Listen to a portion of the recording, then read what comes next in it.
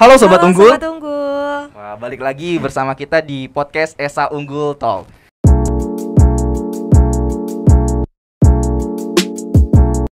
Nah, kita udah episode berapa nih, Za? Waduh, udah gak kehitung lagi kayaknya ya. Episode berapa ya? Iya bener ya, Za. Boleh di scroll deh, nanti dicek ya, deh. Dicek udah dulu deh nanti berapa ya hari siapa ini. tahu ada episode-episode yang tertinggal gitu dan menarik gitu ya, siapa Za. tahu ada yang ingin mengulang episodenya, ada yang seru banget nih. Ada yang ganteng-ganteng atau cantik-cantik. Boleh, bintang tamunya belum dilihat juga ya. Boleh. Oke, Za, sekarang kita kedatangan tamu yang mungkin nanti bakal ngelanjutin di DPR nih, Ja. Wah, bisa jadi ya. Karena di kampus aja udah jadi perwakilan mahasiswa ya. Siapa tahu nanti bisa jadi ikut di DPR gitu sebagai ketua DPR-nya kah ataupun apapun ya, itu lah. Ini kita kedatangan tamu dari DPMU. DPMU, wah, lembaga tertinggi legislatif di Universitas Esa Unggul. Bisa kenalan dulu gak nih? Dari kakak dulu. Saya dulu ya. Oke, dari saya Vicky Cahaya Nugraha, biasa dipanggil Vicky. Saya dari Fakultas Fisioterapi, angkatan 2017. Posisinya sebagai apa nih, Kak? Alhamdulillah sebagai ketua dari Dewan. Ketua DPMU. Oke. Oke, silakan. Nama saya Irfan Rizal Nugraha dari Fakultas Desain dan Industri Kreatif, jurusan DKV sebagai Wakil Ketua DPMU. Wakil Ketua DPMU. Jadi hari ini ada Ketua dan Wakil Ketua DPMU. Wah, mantep banget berarti nya, Ja. Kita jadi ngobrol, ngobrol kita kayak agak serem-serem begitu gak sih, Ja? Lumayan ya, lumayan. Agak deg-degan juga nih kayaknya. Aman. Oke nih, Bang. Ini kan DPMU nih. Biasanya orang-orang nih atau enggak mahasiswa baru nih lebih kenalnya ke BEMU gak sih? Iya kan? Kayak biasanya DPMU, kalau maba masuk tuh taunya cuma BEMU, kakak BEMU doang yang tahu ya. Nah, mungkin di sini mungkin jadi ajang sebagai apa ya, eksistensi dari DPMU juga nih supaya teman-teman yang mungkin 2020 yang belum ngerasain masuk sama sekali nih tahu sebenarnya DPMU tuh apa sih, Bang? Oke, baik. Kalau kita bicara mengenai eksistensi ya, memang itu sudah hal yang lumrah kalau memang yang dikenal oleh mahasiswa itu yaitu eksekutornya, yaitu BEMU itu sendiri. Karena apa? Karena memang mereka yang melaksanakan kegiatan-kegiatan yang memang dapat dilihat oleh mahasiswa-mahasiswa, sehingga secara tidak langsung mahasiswa hanya sekedar mengenal BEMU. Cuman kita kan dalam hal ini dalam mungkin biasanya di fakultas-fakultas ya, itu ada pengenalan mengenai BEM itu apa, DPM itu apa, dan segala macam. Dan memang biasanya di awal tuh kayak misalkan di PKKMB atau ya pengenalan kampus lah ya, biasa ada pengenalan juga oleh Ormawa. Cuman ya begitulah adanya. Begitulah apa nih? Cuman padahal penting juga ya DPMU. Penting banget. DPMU itu bagian yang paling penting juga ya, yang ada di organisasi. Ya.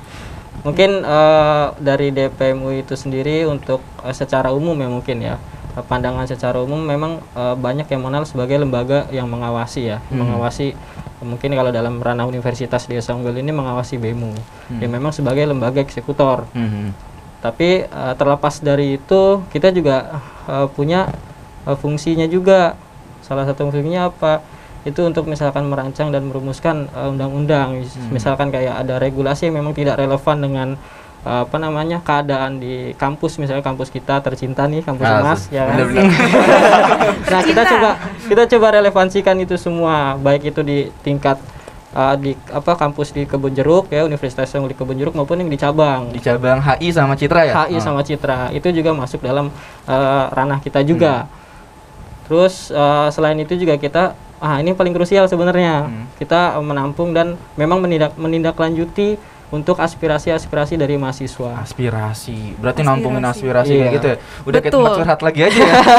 Tapi 3 kampus ya. Iya, 3 kampus sekaligus ya. Kebun Jeruk, cabang Citra, dan Harapan Indah. Apakah tidak pusing? Gimana? Cara pembagian tugasnya gimana gitu? Kan mendengarkan aspirasi salah satunya. Itu pembagian tugasnya gimana kalau misalkan dengerin semuanya 3 kampus itu? Gitu. Jadi jadi yang saya tahu aja ya, nanti bisa ditambahin sama Bapak Ketua nih. Iya. Kayak ketua DPR banget ya. Iya. Jadi bahasanya udah mencerminkan sekali. Bener. Jadi tuh kita tuh emang ada tim khusus juga untuk hearing namanya. Nah, dari hearing itu semua aspirasi baik fakultas maupun universitas dan cabang itu semua ditampung.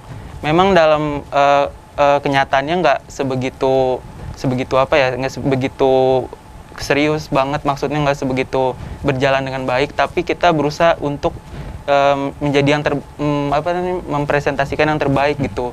Jadi ada tim khusus itu setiap 3 bulan rencananya itu ada hearing untuk universitas, untuk fakultas dan untuk cabang. Jadi setelah hearing itu nanti akan ditindaklanjuti untuk didiskusikan lagi dengan fakultas dengan universitas. Terus setelah dengan universitas kita bawa lagi, kita follow up lagi ke yang atas, ke birokrasi kampus, ke yayasan, dan disitulah nanti akan didengarkan hearing-hearing dari fakultas, dari universitas, dari cabang juga. Jadi itu sih mungkin bisa ditambahin sama Bapak Ketua. Iya. Kalau kita bicara mengenai aspirasi mahasiswa, ini sebuah PR yang memang kita coba kita coba pinggul ya. Ya memang fungsi dari DPMU itu sendiri.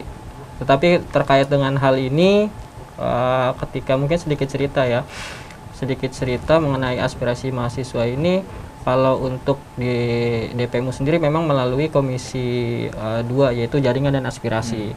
Jadi kita DPMU ini terdiri dari 4 komisi. Komisi perundang-undangan, terus komisi 2 itu jaringan dan aspirasi, komisi 3 budgeting dan pengawasan, dan komisi 4 itu internal dan eksternal.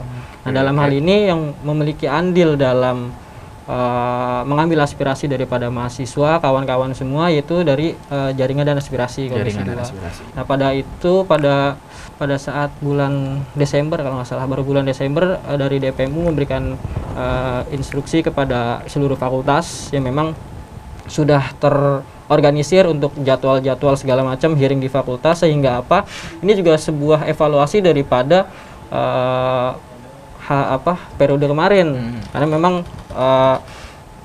ya mungkin masih banyak yang kurang, makanya kita coba evaluasi, kita coba akomodir dari fakultas-fakultas. Karena kemarin sempat diskusi perihal bagaimana nih kita mengadakan atau mewadahi aspirasinya. Kalau kita buka semua langsung untuk seluruh mahasiswa, mungkin nggak bakal semua mencangkup mahasiswa itu dapat mengaspirasikan suaranya. Benar. Nah, makanya kita coba manfaatkan nih ormawa-ormawa di fakultas supaya lebih menyudut kepada mahasiswa masing-masing nih, akhirnya yang nanti diwakilkan oleh DPM Fakultas. DPM Fakultas, makanya diadakan hearing bersama para perwakilan dari DPM Fakultas. Mereka menyuarakan terkait hal-hal yang mereka ibarat harapkan, ya kan, akhirnya kita coba tindak lanjuti. Saya waktu itu dari DPMU coba kita koordinasi dengan BEMU. Nah, kebetulan kalau di BEMU ini dia lebih ke data. Jadi sebenarnya kita awal kita kan gitu dulu ya. Jadi awal DPMU ngadain hearing, kita dapat poin-poinnya. Nah, kita coba koordinasikan dengan BEMU. Karena kalau kita bilang 2 kali hearing itu kayak gimana gitu, makanya kita coba alihkan ke BEMU untuk berbasis datanya, akhirnya diisi kan, voting segala macam diisi, akhirnya kita sama-sama sinergis dalam hal ini. Bener. Artinya kolaborasi. Artinya kita sama-sama mencoba mengabulkan munajat daripada mahasiswa. Benar. Seperti itu. Nah, tapi kan pada dasarnya konsep manusia itu kan nggak pernah puas. Gimana nih caranya DPMU? Dikit-dikit diaspirasikan ya, walaupun itu sebenarnya kayaknya tidak perlu ya. Iya, kayak misalnya, Bang, saya jomblo. Gitu. Sabar ya. Enggak gitu sih kayaknya. Kalau masalah percintaan nggak ke DPMU. Berarti ke Anda aja. Tapi kalau masih jomblo yang aspirasiin nggak apa-apa. Teman-teman yang jomblo bisa aspirasiin ke DPMU buat dicariin jodoh. Padahal pasti pada jomblo juga di DPMU. Ini sambil menyelam minum air mungkin ya ketua DPMU-nya. Nah, terus gimana nih, Bang? Kayak misalnya banyak kan ketika ada yang ngituin aspirasi tapi dengan hasilnya nggak puas. Nah, bagaimana nih cara kita DPMU untuk menanggapi hal tersebut? Oke, mungkin dari saya dulu kali ya. Emang itu banyak banget sih yang kayak gitu. Pasti banget ya. Kayaknya setiap periode itu ada, dan emang dari periode kemarin kan saya juga emang udah pernah di fakultas juga, jadi saya juga pernah termasuk dari orang-orang itu gitu kan. Jadi kadang-kadang keluhan yang nggak penting itu kayak, maksudnya apa ya, ini tuh udah diselesaikan di sebelumnya, tapi mungkin yang di sebelumnya itu belum ada koordinasi, jadi kayak dia masih bingung gitu. Terus ada juga yang kayak sebenarnya ini formalitas keluhannya ini harusnya diselesaikan sama fakultasnya sendiri, sama dekannya, jadi bukan sama universitas. Contohnya misalnya kayak guru-gurunya itu, dosen-dosennya itu gaptek lah, atau misalnya dari forumnya itu kan masih kurang. Nah itu kan harusnya dikonsultasikannya ke fakultas kan, tapi malah itu diangkat ke universitas. Sebenarnya kalau yang ke universitas itu memang yang jadi masalah bersama gitu. Oh, oke. Jadi ya kayak gitu. Mungkin Pak Ketua gimana nih? berarti ada juga ya maksudnya yang salah jalurnya gitu ya. Iya. Yang harusnya ke fakultas dulu tiba-tiba langsung naik ke DPMU kayak gitu ya. Gitu. Oh, dari Bang Vicky gimana nih? Ya, kalau kita bicara mengenai ketidakpuasan sebenarnya subjektif ya. Karena memang saya mikir gini, kalau untuk dalam sebuah organisasi itu nggak ada yang sempurna. Ya benar sekali. Pasti ada kelebihan, ada kekurangan. Kesempurnaan hanya milik Tuhan ya. Iya. Tapi memang ya alhamdulillah untuk dalam hal ini ya kita bicara mengenai aspirasi mahasiswa ya, dulu juga sempat ada gerakan-gerakan yang memang tidak kita harapkan, tetapi ya alhamdulillah itu menjadi evaluasi buat ormawa di tingkat universitas ya. Saja. Iya, maunya langsung kayak gitu kan. Karena jiwa-jiwa kritisnya itu lagi tinggi-tingginya. Ya, justru hal-hal seperti itu yang memang kemudian sebuah stimulus kita ya, stimulus untuk ormawa supaya oh ternyata mereka juga peduli sama kita ketika mereka mengkritisi kita, gitu kan? Karena kebanyakan orang kalau dikritik itu nggak suka. Ah iya itu tuh. Nah itu yang bahaya. Iya. Itu baper kayaknya. Apalagi kan Bang Vicky sama Bang Irfan kan sekarang ibaratnya di DPMU yang di universitas kayak gitu kan pasti banyak juga orang-orang yang kritik gitu ya. Berarti harus benar-benar ada seninya juga untuk menerima kritik. Iya. Harus setebal baja ya hatinya. Ya profesional lah. Benar. Tapi Bang, kalau misalnya secara birokrasi sendiri ini DPMU tuh ada di bagian mana sih Bang? Irfan mau jawab? Bapak dulu. Sama-sama gitu ya. Baik. Mungkin secara kedudukan ya. Kedudukan memang untuk yang tertinggi itu dipegang oleh MPMU. Ya, memang dia secara koordinasi memang langsung kepada yayasan. Tapi untuk DPMU sendiri dia setara dengan BEMU. Ya memang nanti koordinasinya sama pihak rektorat. Nah, mengenai hal ini kan beda, cuman memang beda hal ya BEMU dengan DPMU. Mungkin singkatnya adalah BEMU itu sebagai eksekutor, ya kan, kalau DPMU itu sebagai legislator. Nah, untuk itu di tingkat fakultas kita membawahi, ya di bawah DPM itu nanti ada DPMF. Nah, mungkin BEMU nanti sama BMF gitu kan, langsung ke HMJ atau mungkin segala macam. Nah, itu juga dari DPMU juga yang memang nanti ketika mungkin pernah dengar pemilihan presiden ya di Universitas Esa Unggul ya. Nah, itu juga memang dinaungi oleh DPMU. Dinaungi sama DPMU. Jadi DPMU status kedudukan setara dengan BEMU. Setara sama. Cuma memang beda tupoksi. Berarti emang harus setara juga kayak gitu ya. Cuma nih Bang, kan DPMU sendiri mengurusi 10 DPMF berarti 10 ya? Yes. Atau tambah cabang jadi 12 ke sih? Belum ada. Kalau di cabang, nah ini PR sebenarnya, ini efek daripada masa pandemi sebenarnya ya. Jadi di cabang itu seharusnya sudah dalam peralihan dari bulan awal-awal Juli, mungkin harusnya Juni atau Juli udah fase peralihan, tetapi kemarin ketika periode yang kemarin berakhir, memang itu efek dari pandemi ya, kita juga nggak bisa menyalahkan, cuman kita coba usahakan, akhirnya barulah masa peralihan di tingkat cabang itu di bulan Desember. Ya alhamdulillah. Kalau tadi terkait dengan aspirasi juga, kalau di cabang kita terjun langsung justru. Oh, terjun langsung. Ya bersama BEMU, saya sekalian silaturahmi lah, sekalian kenalan gimana kan. Siapa tahu ada yang udah tahu nih. Ini ya caranya ya. Enggak ada, terlepas dari itulah. Ya terlepas dari itu secara tersirat aja. Iya. Cuma belakang aja lah. Bisa nego. Nego lagi. Iya. Ya alhamdulillah sih memang nggak jauh beda ya, kalau di cabang juga hampir sama, karena memang kan untuk websitenya kan sama juga kan, mengenai sistem pembelajarannya kan sama. Ya untuk pembayaran juga ya hampir mirip, jadi ya alhamdulillah selama ini sih kita apa yang kita usahakan ya dapat direalisasikan. Oke. Kenapa Bang Irfan? Iya, kenapa sih di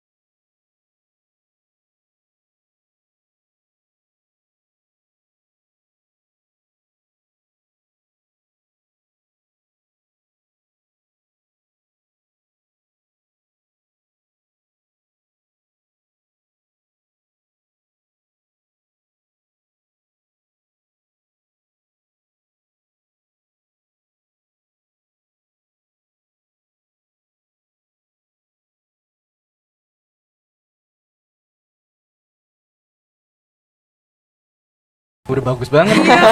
Sampai bengong tercengang ya. Ternyata tuh tugas DPMU tuh banyak dan masih ada PR ya ternyata ya. Banyak Mau PR-nya. bikin undang-undang lagi biar lebih efektif. Jadi kalau kita ngobrol 3 jam nggak selesai. Apalagi tentang kampus ya. Kalau misalnya ini ngobrol sama pacar kayak gini juga gak sih? Atau Itu lebih dari 3 jam kayaknya sih. Harian kayaknya. Kayak udah selesai nih jawabnya. Iya, terbatas oleh waktu ya untuk Cuman ini kali kayak ini. masih banyak yang harus diskusiin dan teman-teman harus Betul. tahu juga nih tentang DPMU. Iya. Iya. Biasanya kalau mau fungsinya. tahu kegiatan DPMU itu Instagramnya namanya apa, Kak? Ya. DPMU UEU. DPMU DPMU UEU. UEU. Kalau Oke. kakaknya sendiri Instagramnya apa nih? @Fandris Z-nya 3. Zeta 3. Iya. Oke. Tidur kayaknya. Bener Zet. Karena emang iya Kalau jadi Diki kayak apa sering nih? tidur. Kalau saya Vicky CN. Oh, Vicky CN. Simple lah. Oke. Bisa dihubungi tuh ke Instagramnya DPM UEU atau ke Instagram pribadinya Iya. kakak berdua berikut ya. Jadi nanti kalau misalnya mau lihat nih kinerja dari DPMU atau program kerjanya DPMU tuh bagaimana, bisa langsung lihat di IG-nya DPMU itu sendiri. Iya, atau ingin menyalurkan aspirasi yang belum tersampaikan boleh langsung ke DPMU. Menyampaikan perasaan juga, Bu. Waduh, ada spesifik sekali kalau yang itu. Perasaan ketidakpuasan terhadap Oke, kebijakan-kebijakan yang langsung terjadi. diklarifikasi. Klarifikasi. Sabar dulu, sabar. Tapi gak apa-apa sih, sekalian juga sih ya. Oke, silakan Aiza. Oke, sekian podcast kali ini bareng kakak-kakak dari DPMU. Jangan lupa saksikan podcast episode ini di Instagram Esa Unggul, di Spotify podcast Esa Unggul, dan di YouTube channel kita. Ada ya. Universitas Swasta. Oke, saya Muhammad Huda pamit undur diri. Saya Vicky Nugraha. Saya Irfan Rizal Nugraha. dan saya Haiza. Terima kasih. Bye bye. Bye-bye. See you.